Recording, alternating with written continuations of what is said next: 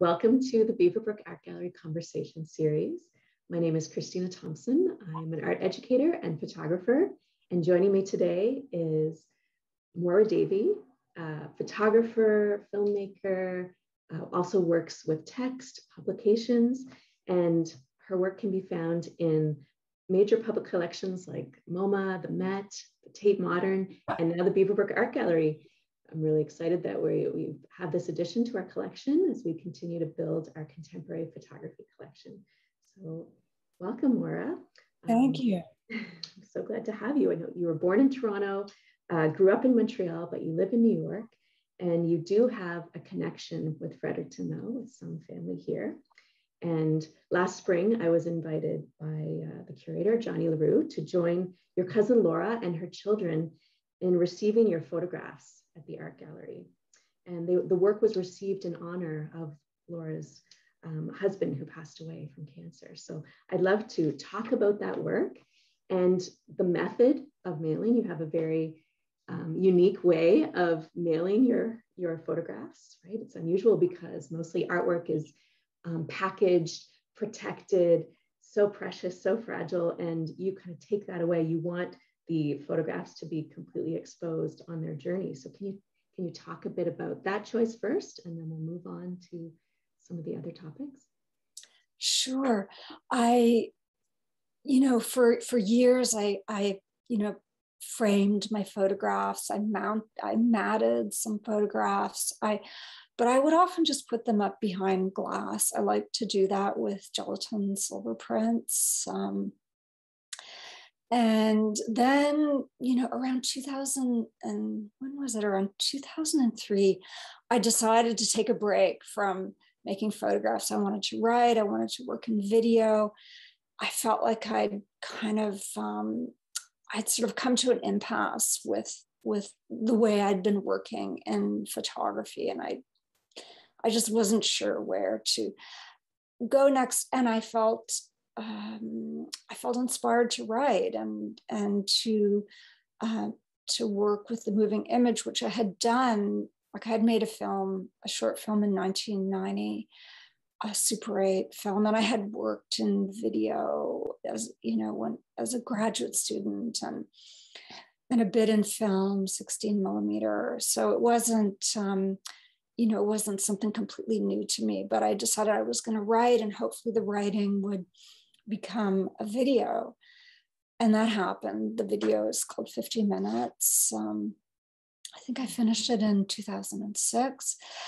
And so I wasn't making any photographs for about 5 years, I think. And then I was in Paris for 10 months. I had a studio at the Cité. It was a Canada Council grant. And I got an invitation to be in a show in New York, a summer group show. And, the idea of creating photographs and sending them, overseas was totally unappealing. And I remembered that I had folded up and mailed some photographs to John Goodwin for a show of mine that he did at Goodwater. He was actually showing that video, 50 Minutes. And he asked me to fold up some pictures so that he could make a little poster. And then he ended up showing, I think I sent about 15 or 16 different photographs. They were just frame grabs from the video. He ended up showing those photos as a piece.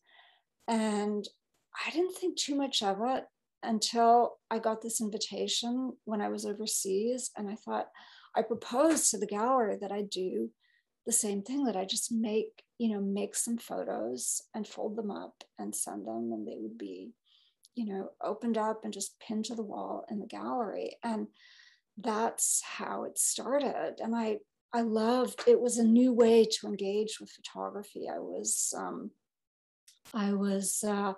compelled to take photographs, again, knowing that there was this very easy and direct way that I could just deal with the photograph as a kind of giant postcard, as Chris Groves described it, and that it would be not this precious object that has to be perfect. Like you know, if a photograph has a little, a color photograph has a little ding in it, you can't, you can't show it. You have to remake it. They really are so fragile and they have to be protected. Right. So I love the idea that this was exactly the opposite of the way people usually treat photographs, and that there was something just so direct in the way that I could take pictures. There was a great lab there that would print them out, 12 by 18, which folds down to letter size. You fold it in half and then 2 more times. And it was also just, it was a way of being able to work spontaneously that I really loved. And for that piece that I sent to Murray Guy Gallery in New York, I ended up taking photographs of graves in the cemeteries where I'd been working on a video. That's what my grant, the project for my grant was to make a video. And so I took photographs of writers' graves, you know, like Baudelaire and Sartre and Simone de Beauvoir. Their graves are covered with metro tickets and train tickets. It's a kind of a ritual that happens in the cemeteries in Paris. You know, if people kind of make a pilgrimage to visit a writer's grave, they leave a token of passage. So I took photos of graves, the writers' graves, and then I also photographed tables at outdoor cafes after people had left. So whatever was on the table, coffee cups, a crumpled napkin, some coins, a water glass, you know, just like evidence of an encounter or a solitary moment that someone had at a cafe. And that became the piece. I think it was called 15 Photographs from Paris. There were a few photos of my studio in there, I believe. So it was a successful piece, and from there I continued to work in the same way, because it was it offered me something. So it started with photos mailed from Paris to New York, and now we've received a selection in Fredericton. Tell me about the 4 images we have here at the Beaver Brook. Here, yeah, you see them in my studio. And so before I mail off photos, I arrange them so that people know when they arrive how to hang them. I send a snapshot. I sent the snapshot in advance to Laura and the curator. So Laura and her family came to New York one summer. Laura would know the date. I don't remember exactly, but I live in Washington Heights, which is not very far from the Cloisters, which is this, it's a museum of medieval art, I think, in largely medieval art. I believe it was built by one of the Rockefellers, who imported pieces of abbeys and cloisters and all, you know, buildings, religious buildings in Europe, and built, you know, put all of these architectural fragments together and made an incredible building that became a museum. He might have lived there, I'm not sure, but it's owned by the Metropolitan, but it's its own thing. It also has a medieval garden full of herbs and some amazing plant. Like there's a pear tree that grows flat against the wall. I think it's a pear tree, and the garden's full of fruit trees. It's quite a stunning place. So since I live fairly close to the Cloisters, it's maybe like 15 minutes by bus. I think we all took the bus and went up there and spent time in the museum and time in the garden.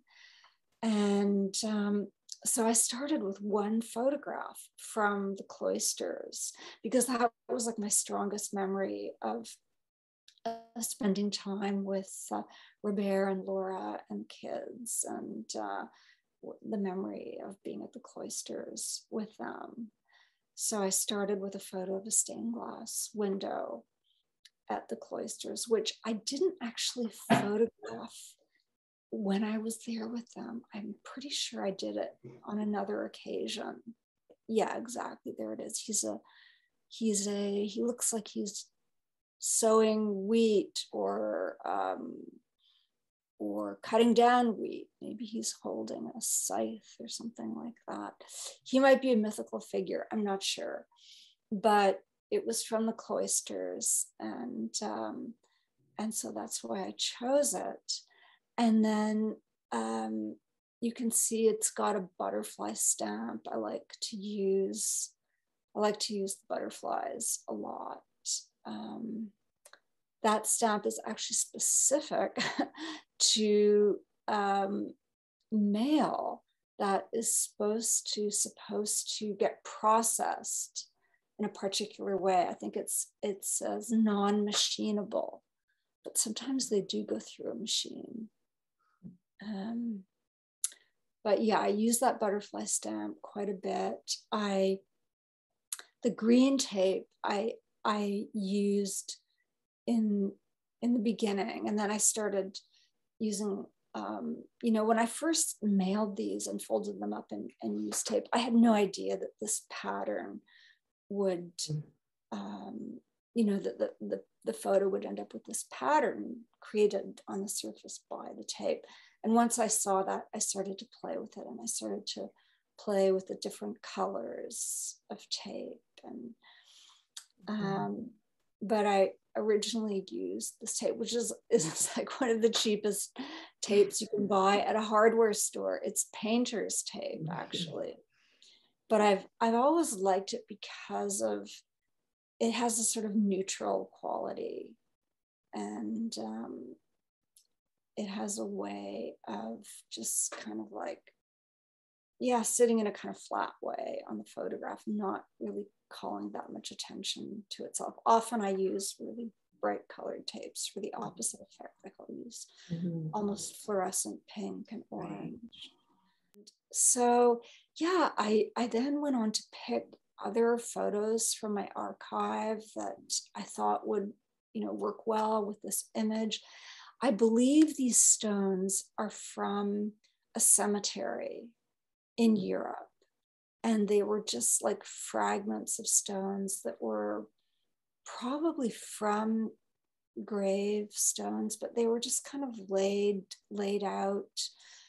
The spider in the glass is actually from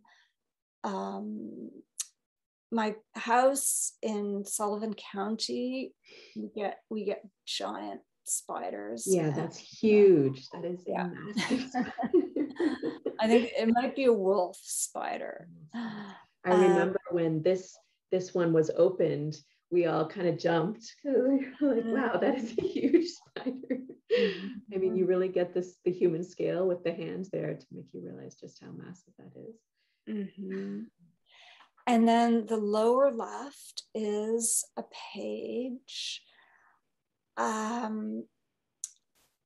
believe it's from the published edition of Mary Shelley's diaries. And she's a writer who I've spent a lot of time with, reading her, writing about her mother, Mary Wollstonecraft. That